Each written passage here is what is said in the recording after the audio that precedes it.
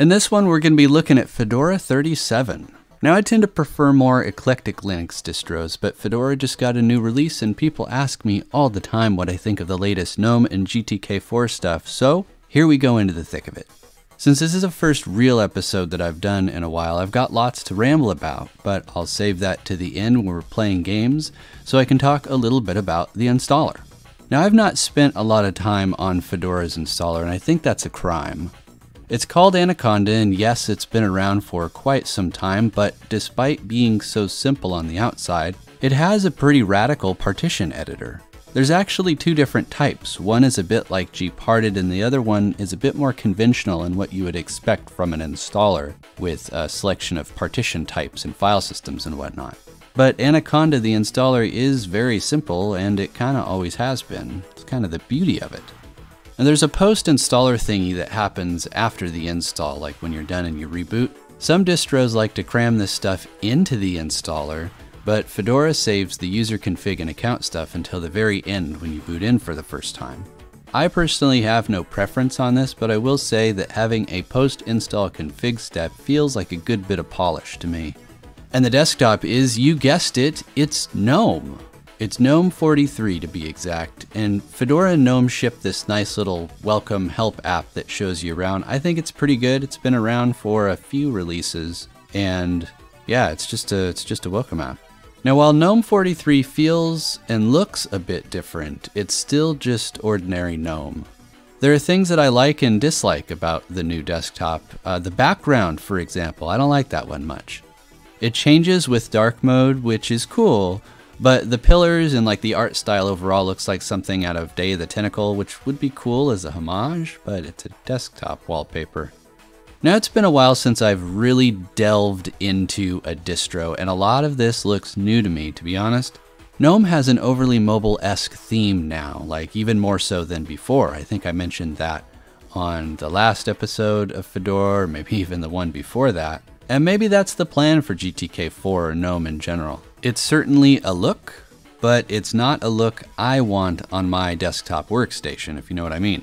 If you like that mobile style of design, then you'll like this. And I don't hate it. I think it would look really good on a mobile device like a phone or a tablet, but not on my desktop. And the default apps are about what you would expect from Gnome. I've always thought the inclusion of maps to be an odd one. I mean, it's cool, but it's not that useful to a regular desktop user, I don't think. And another weird one is how the image viewer is located in the utilities category, yet some system utilities, such as the system monitor and terminal, are just like out in the open.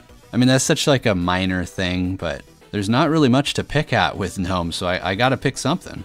But speaking of the terminal, Fedora uses DNF as its package manager, and there's not really a good front end for it besides Gnome software, I guess, so if you want to download something like Neofetch, into the terminal you go. Speaking of our friend Neofetch, the Fedora logo looks pretty cool here, doesn't it though? This is Fedora Linux 37 Workstation Edition running on the new DistroDelves PC. Fedora 37 is running kernel version 6.0.7 and Bash version 5.1.6. For reference, Debian Bullseye is currently on kernel version 5.10. You're looking at Gnome 43 here using Mutter as the window manager. This is Wayland all the time, so there's no X involved unless you're doing something like playing a game. And the theme is just vanilla Adwaita with the standard set of Gnome icons, which I happen to really like. Now, in terms of resource usage, Fedora has always been a mixed bag. The install size is tiny, weighing in at about 3.8 gigabytes. Most distros weigh in at about 10, and Windows takes like 40 or 50 gigabytes. But the memory usage at idle is 1.4 gigabytes, which is kind of a lot considering it's just a desktop sitting there, but the CPU load after 15 minutes was a cool 0.2. So even though it's quietly consuming RAM, the CPU isn't doing much of anything. So yeah, what's new about Fedora 37? Honestly, not much. It seems like mostly just GUI polish, and I mean, I can see that. It looks good, but as far as like technical stuff, not much has changed, I don't think. Fedora has always done pretty well on the DistroDelves set of tests. I was able to open all of the archive files and all of the document files and all of the code and configuration files, though 3 code files, which are scripts, actually needed to be run from a terminal despite being marked as executable. Files just wouldn't run them, and that's annoying. Most of the audio files played just fine with one exception, and that was Windows Media, which, I mean, whatever. And Fedora did poorly on the video codec test, failing to play back AV1, H.264, and H.265 or HVEC codecs.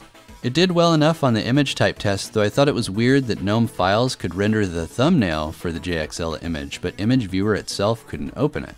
Bluetooth discovered and connected just fine, though it's a little odd that you can only disable Bluetooth from the top bar, so if you want to enable or discover devices, you have to dive into the settings. Bluetooth worked, and printers worked too. I just went to the printer section and pow, my printer was there. I didn't have to hook anything up. So on DistroDelves, I've always had a gaming segment at the end of the episode, and this one's not going to be much different. But the problem I've always had with it is that the numbers by themselves are just numbers. So if Uni-Engine Valley benchmark returned 8.6, what does that mean? By itself, it doesn't really mean anything, right? It's just a number, but that's why we need something to compare it to. And given that this is the first delve where I'm actually gathering all of these benchmark numbers, a lot of them I won't actually show you. I'm just gathering them for maybe comparison in the future or something like that. For now, I'm going to show you the gaming performance because I kind of want to see how this thing holds up. If we stick to the older games, or old-ish games, we can hopefully find somewhat playable frame rates. Starting with the lowest of sample, Hitman, the performance at 1080 was abysmal and not playable. The benchmark returned 12, but in the game it probably got lower than that. Reducing the game's display resolution made it playable, but the frame rate still wasn't that great. Hitman was an early Feral Interactive port, and I'm pretty sure you can actually get better performance with this game if you run the Windows game using DXVK, but we're just using the native Linux version, which is OpenGL here. Next up is Shadow of Mordor, another early Feral Interactive port. This game has always struggled with AMD graphics, and it looks like it still does. It shouldn't be struggling this hard here.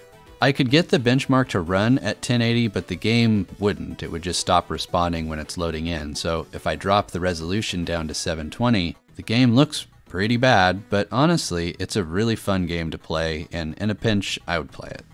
Next is Tomb Raider 2013. This one is a bit more nice about the AMD GPUs, and the benchmark returned 30 frames a second, which isn't too bad. In the future, when I have a larger sample set to compare it to, I'll say more, but as it is, it's not too bad. I can play it.